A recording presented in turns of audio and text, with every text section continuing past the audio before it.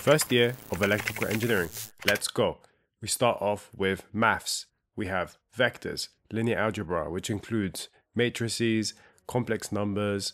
We also have classic calculus with some differentiation and integration. We then get involved with Euler's formula, and we also then did differential equations. That was kind of the big core. And then on the probability and stats side, we had conditional, unconditional probability, we had Venn diagrams, and then we had all the distributions, normal, Poisson, and binomial distribution. That's the core of it. There was much more, there was like techniques, Gaussian elimination for matrices, but you get the gist. Next, electrical science / physics or electrical physics. The concept of charge, current, voltage, resistance, all was introduced from the ground up. The idea of an electric field strength, forces, an electric field, Coulomb and Gauss's law was introduced, I remember. Capacitance was introduced, and Biot-Savart and Ampere's laws were there as well.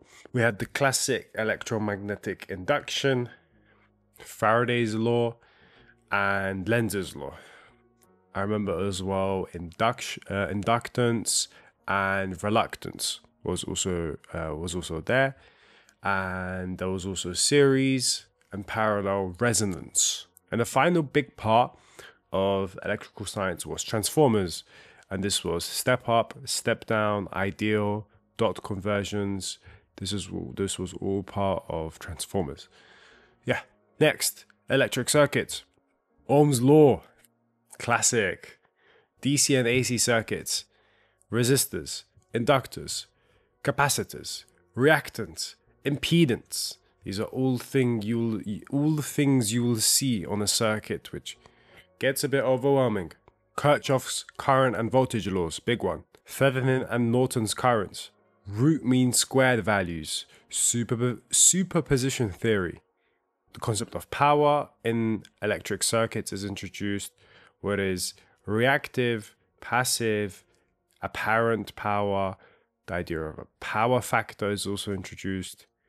And one I really enjoyed was semiconductors within electronic circuits. Here we even dabbled with some chemistry. What are the different elements which are semiconductors? The most classic one being silicon. The concept of holes and electrons, PNP and NPN transistors, Zener diodes were also there. And then we got more deep into actual transistors being used, which were BJT transistors, which are bipolar junction transistors, and FETs, field effect transistors. Next was programming and software design and engineering. Here I was introduced to the programming language of C, data types, variables, operators, functions, parameters inside of a function, basics of programming, guys. Everything you would see on Free Code Camp YouTube tutorial.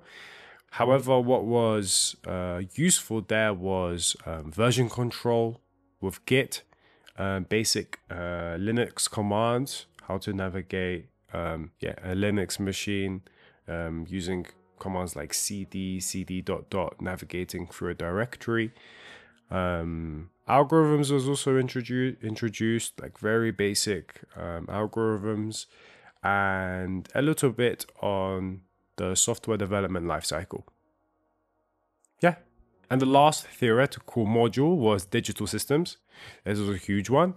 I really enjoyed it as well. Here we had, I remember, binary, decimal, hex, how to convert from one to the other.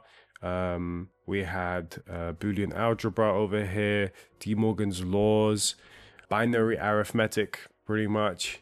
We had combinational and sequential circuit design, discrete and continuous signals, a very important topic in electrical engineering, signal processing, the Fourier series and the Fourier transform was introduced, which is quite crazy because we didn't really have the maths yet to do that.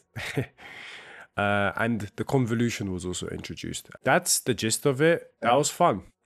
And finally, I had a group project in my first year. And this was to work with random students, build something, and present it. That's everything. Thank you very much. I hope this was a quick short video, but for anyone who's wondering how the first year of electrical engineering looks like, I hope this answered the video. If you enjoyed it, if you liked it, tell me, write a comment, hit the subscribe button, hit the hype button. That's everything. Join the Discord and add me up on all the socials in the description. Thank you very much. Bye bye.